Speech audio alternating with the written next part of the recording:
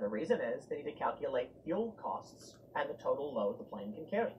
Because if I went to a private plane, let's say it's like a King Air or something, and let's say Gulfstream. Let's do a nice one. I've never been on a Gulfstream before. I've only been on little bitty ones. And then you're like, they say we can accommodate 8 people, and you go, okay, they all weigh 400 pounds. They're gonna be like, okay, well that's not 8 people. That's not even 16. That's probably like the equivalent of 20 people. Wow. Because the way they do average weight is like a woman is 100 and a dude is like 150 or something like that. I think nowadays it's probably a bit more. I think it's like 180 for a male and like 120 for a woman or something like that. When we used to load bags, based on the size of the bag, we would do an average weight. If the bag was a large bag, we'd call it 60 pounds. If it was a small bag, we'd call it 30 pounds. And so we would count how many small bags there were and how many large bags there were, and we'd put on the load manifest and say the total weight approximately is around this.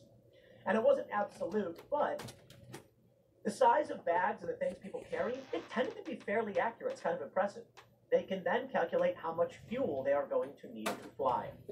I love this. These people think they're so special, and they deserve everything. I can't stand it. You know what we should do?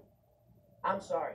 We need some kind of basic training in this country.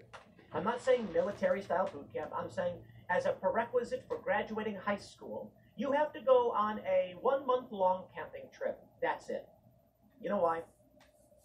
The left is going to be like, that's fascist. You're right. No, it's fun.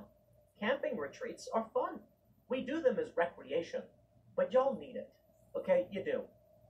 Now, there is some risk involved in having a morbidly obese individual climb a mountain. Don't get me wrong. So it's all within their means. Yeah. But this person, I'm done. I'm done, man. I'm not going to pay your healthcare bills. Tim is keeping I'm not going to demand major corporations restructure the entire airline because for these one people, person man. Shout out to refuses Tim, man. to I stop salute him eating for that. sugar. I venerate him Now look, for calling these if you want to bozos eat out, sugar all man. day and night, I'm out. I don't